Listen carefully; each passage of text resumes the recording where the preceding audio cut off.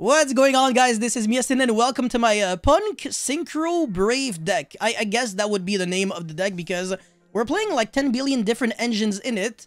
And when your normal summon of choice for the deck is Sangan, you definitely know that you're playing a good stuff deck, honestly. You're not playing like one archetype. No, you're not doing that. You're playing literally...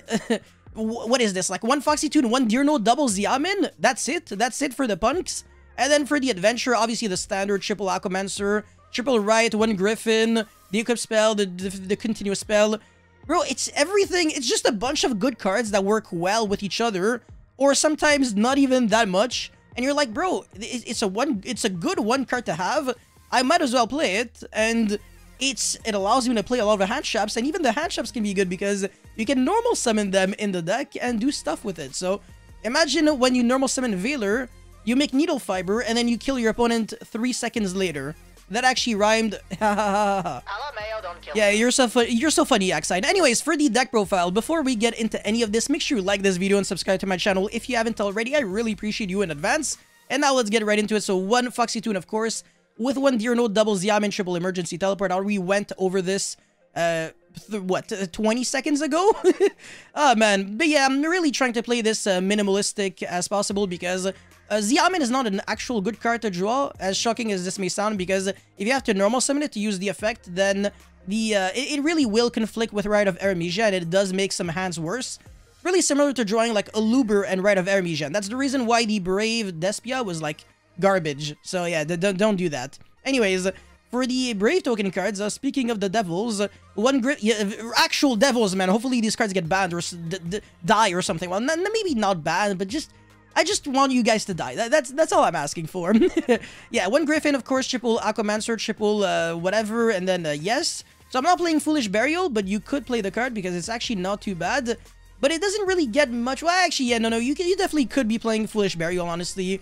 I know every single deck that plays the Brave Token engine always plays Foolish Burial, even if the deck itself doesn't really care about the card, just because it's like a 7th copy of Aquamancer, so you might as well. Anyways, we're obviously playing the Artifact Scythe because we're trying to Scythe combo our opponent. Scythe Turbo, not really combo, yes. And another really interesting thing about Artifact Scythe in this deck is that you don't necessarily have to summon it off of, you know, the interaction with TG Wonder Magician, Artifact Dagda, etc. No. You can Foolish for Artifact Scythe with the Shooting Riser Dragon, and then you have a level 2 Shooting Riser Dragon, so you can sync with the Chaos Ruler, make a Baroness, and then on your opponent's standby phase, you can revive back the Artifact Scythe. So if your opponent was like relying on Dark Ruler very specifically to play, unfortunately the Dark Ruler is not going to be doing anything because at that point you already would have resolved the Artifact Scythe and that would have been game over. Of course, Fairy Tail Snow with Token Collector. These cards are very similar in a way. Not really, well, I mean, obviously in terms of their effects, they're like very different because this is kind of like a hand trap and a grave trap. This is only a grave trap, so not a hand trap, obviously. But both cards are very good to discard. They're very good to Foolish off of Shooting Riser Dragon.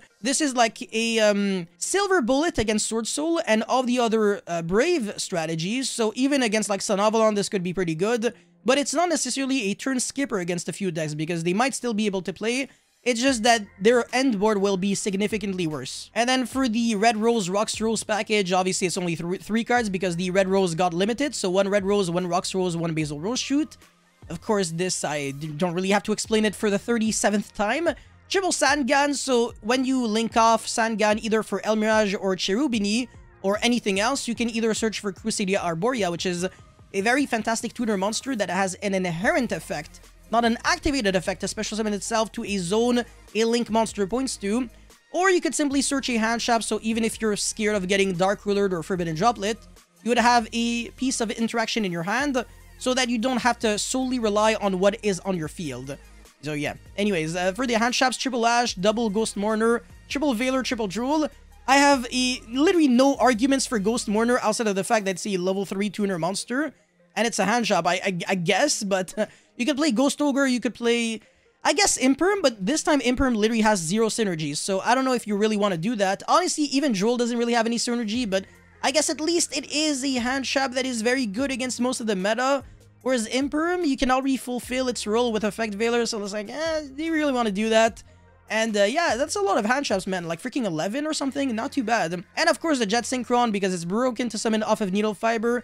Needle Fiber is a 1-card Baron plus Scythe, obviously, but that would, of course, lose to Dark Ruler since you would be achieving it on your opponent's main phase. And, of course, double Magician Souls and triple Illusion of Chaos. Very sacky with, like, Red of Eremisia because you get 3 monsters on the field, draw 2, like a Omni Negate, everything, man. It's like, it's literally a plus 11 on its own. It's actually a plus 3, but that's still way more than enough. Hey, hold on, is it a plus 3 or plus 4? It doesn't matter. It's broken, Smile. Anyways, for the other cards, one Call by the Grave, no shit. Triple Emergency Teleport, no shit again. Yes, yes, yes, and KEKW. Alright, for the extra deck, one Cheng Ying. Don't really think you necessarily have to play this. It's really me because I feel like sometimes I can easily make level 10 Synchro monsters on top of Baron, which might be a little cocky, so yeah, if you feel like this never comes up, honestly, just remove it. It's really not, like, set in stones, but the Baron, you definitely need it, and the Hot Red, the reason why it's there is because it can be very interesting on your opponent's turn, and the reason why I'm saying that is because if you, let's say, get hit by Dark Ruler, one thing that you could do would be, like, chaining a quickly spell card on your opponent's turn, such as Call by the Grave, Emergency Teleport, or Basil Rose Shoot, and then to your own quickly spell card, you chain a Hot Red to negate the Dark Ruler no more, and that way you can negate Dark Ruler with a Hot Red, which is something that Baron simply cannot do. So that's why I said that it's interesting, and it's easy to make because of the Jet Synchron and the Chaos Ruler, and these cards both have, you know, recursion from the graveyard. So usually you can do that on top of Dagda with Needle Fiber, so it's not really like you had to give up on anything. And then after that, we have, of course, Chaos Ruler, which I'm not even gonna bother explaining. You have a bunch of light and dark monsters in this deck, but the dark monsters definitely are scarce, I'm not gonna lie, so reviving back the Chaos Ruler sometimes can be a little tricky. You might have to, like, get access to Sangan or something like that, or the Red Rose or Rocks Rose Dragon monsters, Magician Souls, Illusion of Chaos, etc. With the light attribute monster, you will pretty much always have it by default simply because of Foxy Tune. So even if you barely play any light monsters, that is never really an issue. Whereas if you play, let's say, Ogre Dance, you don't have to care about anything because you have both the dark, which is the Ogre Dance, and the light, which is the Foxy Tune. But then the issue with Ogre Dance is that your normal summon would be the Xiamen, which would make the Rite of Eremisia infinitely worse. Anyways, for the other cards, one TG Wonder Magician, that's how you pop your own Scythe and then you quick sync into Baron. Herald of the Arclight, you can easily make this with Magician Souls and any level 3 tuner, such as Red Rose, Rocks Rose, whatever, and then just, once this negates, you can search the Illusion of Chaos to search Magician Souls again, and this is also a card that allows you to protect yourself from Forbidden Droplet. And for the Link monsters, Access Code, Celine, Dark, Dagda, Needle Fiber, Cherubini, El Mirage, and either Relinquished Anima or Link Kribo. I don't think it matters that much. For the idea section, I really don't have too much to cover here. Xiamen, if you really, and Ogre Dance, if you really want to play that build, but again, you're gonna have to cut, like, the Brave Token cards, which makes the deck so good, and if you cut the Brave Token cards, you might as well also cut Illusion of Chaos and Magician. Don't go that rabbit. No, don't go down that hole. It's really not freaking worth it. Anyways, the other Link monsters that you could potentially play, but I really don't recommend it again, Appaloosa, maybe Lina, maybe Hita. I'm already playing Cherubini, what the frick? And I have no idea what Terraforming is doing here, so yes, that's pretty much it for this P.U.N.K Synchro Adventure deck profile. Let me know your thoughts about this deck in the comment section below. As always, don't forget to like and subscribe. I'll see you guys very soon. Peace.